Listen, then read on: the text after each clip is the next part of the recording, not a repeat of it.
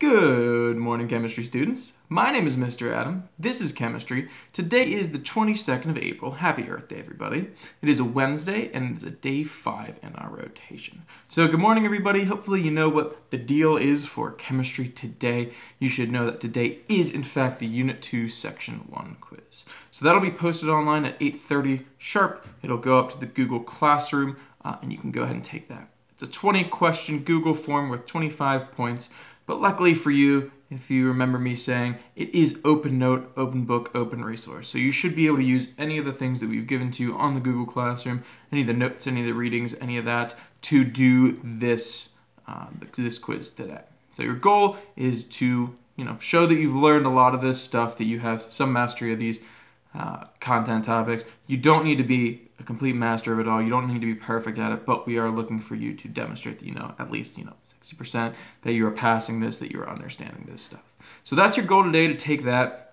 Yesterday we had a couple review sessions. We had a live Kahoot around 1:30 that about 17 people showed up to, which was great.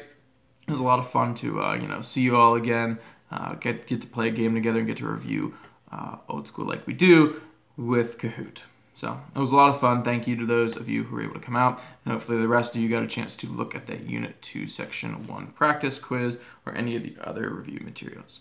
So today, your goal is simply to take that quiz. So good luck on that. Use the resources that you have. If you don't get the score that you were hoping for, or above the 60%, as we were saying, don't worry about it.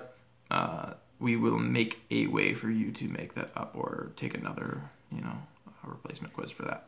So don't worry about it too much, but do your best on this. Use all the resources you have available to you. You should have a couple things out while you're taking this quiz. You should have a pen or pencil, piece of scratch paper, and your own handy-dandy periodic table.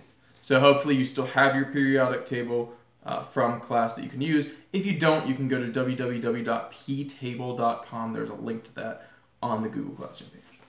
So that's all I really have for you today. Short video today. No share of the day. Just good luck taking your quiz.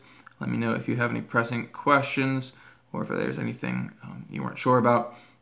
Yeah, good luck. I'll talk to you at some point today, hopefully. And if not, see you tomorrow. Let's get a 1, 2, 3. Clap on me. Good luck, guys.